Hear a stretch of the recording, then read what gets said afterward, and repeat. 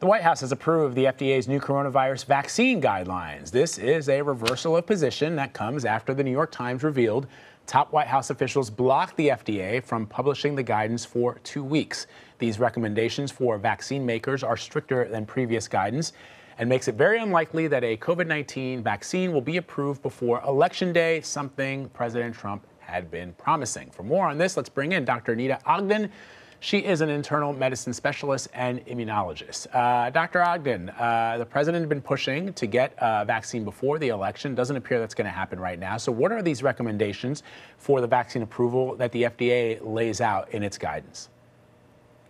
Good morning. Well, I'm so happy to hear that the FDA is moving ahead with strengthening the guidelines that would allow for emergency use authorization of a vaccine. I do fear that the president's trying to continually hijack a vaccine for the election or by election day is the greater message that people are getting, and that's leading to that vaccine skepticism. But what the FDA is saying now is that they're going to require robust safety data on any of these vaccines before they can move ahead with emergency use authorization. So essentially, they want 2 months of safety data in at least half of the study participants after the second dose. Now, the vaccines that we're looking at right now that are, ahead in this game require 2 doses.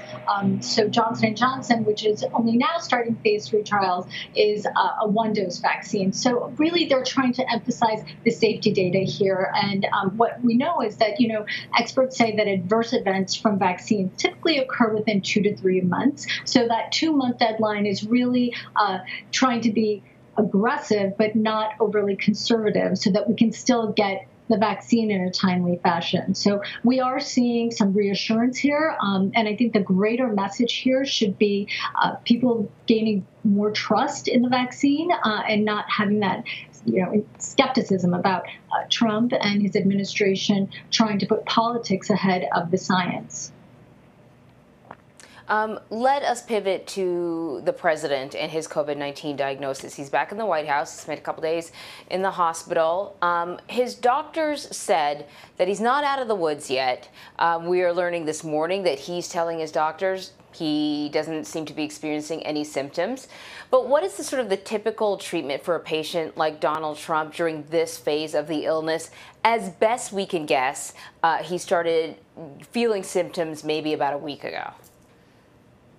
Yeah, you really hit on the point that we have, so little data and information about how he's doing and when this all started. But typically what we see, and we really, really want to be careful about in a high-risk patient like Donald Trump, who has obesity and who is a male over 65 years old, he's 74 years old, we want to look at around day 7 to 10, that downward turn that we often see in coronavirus patients, where they seem to be doing better. They have even mild symptoms, and then they take a downward turn. And this can often manifest itself with breathing issues again, or sometimes cardiac manifestations, even strokes. So part of that is due to the virus. Oftentimes we also see sort of that immune overactivity occurring later, which can also lead to things like more stroke, neurological issues, again, worsening breathing. And then ultimately, we don't know what long-haul symptoms Donald Trump may experience. So,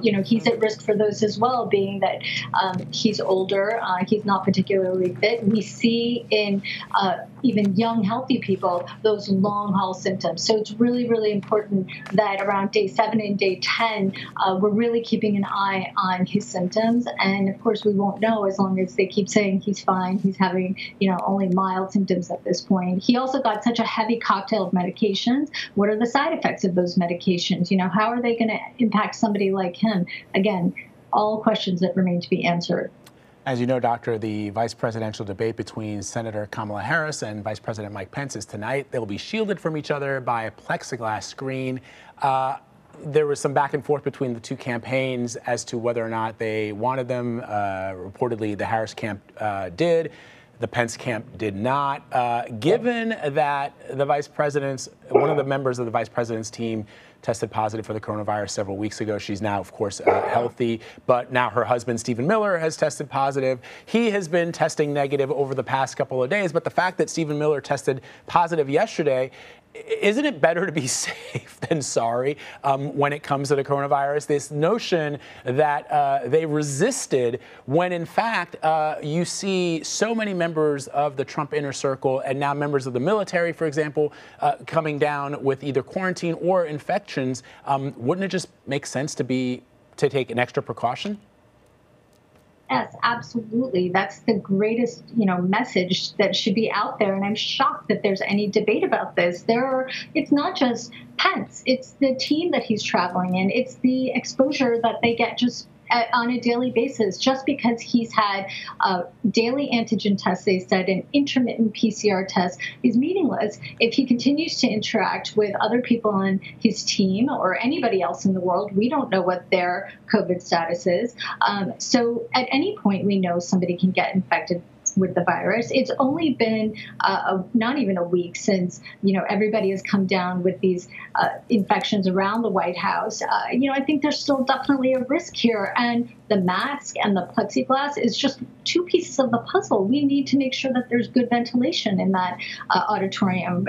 Ideally, this debate should have been over Zoom or should have been outside. There are a lot more risk factors here than just Pence has had negative tests. And of course, we don't even know when was the last PCR test. So I just think more layers of protection here are so important. And the fact that there was any debate about that, just these extra layers, is kind of ridiculous. So the Institute for Health Metrics and Evaluation at the University of Washington has a model that is now predicting that 2,900 Americans will die daily from COVID-19 by the year's end. That's a 25% increase, right? It's higher than the number of Americans who were dying during the worst stretch of the pandemic, which is in the springtime. So I want to get from you, what do you make of those numbers? Why would this particular model predict an uptick in deaths in the coming months? Yeah, so this model really looks at if we continue, across the country in a way to sort of disregard measures like wearing masks, social distancing, and sort of reopening our country in a very aggressive way. And that's what we would expect, that really alarming number of cases and deaths. Now, if you readjust the model for aggressive mask wearing, aggressive social distancing, that number comes down considerably. And, Dr. Fauci just said this yesterday, that we could see a huge turnaround in our daily case numbers in the United States if we just be super aggressive about those steps as we move into the cooler months and people are spending more time inside, and a lot of states are even opening up their bars at restaurants at limited capacities. These are things you really have to worry about. What's the ventilation like in indoor scenarios? So those are all the factors. Those social dynamics are all the factors that are playing into how we can fare with coronavirus over the next few months in terms of cases and deaths.